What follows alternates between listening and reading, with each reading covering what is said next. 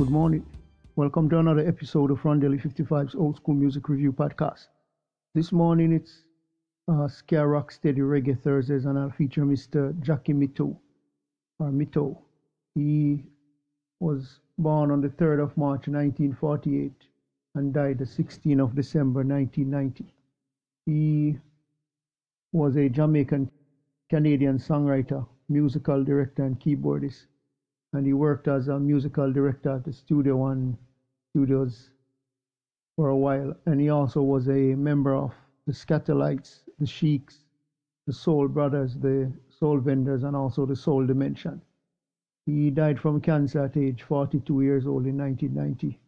Really one of those that left behind some really good pieces. You can listen to Peeny Wally and also the song Wishbone. He originated in Brownstown, St. Ann in Jamaica and died at a very young age of 42 in Canada. Known for the genres ska, rocksteady, reggae, and also some funk. And he played keyboards. So until next time, hope you have a great day. Remember, God loves you. Jesus is the only way.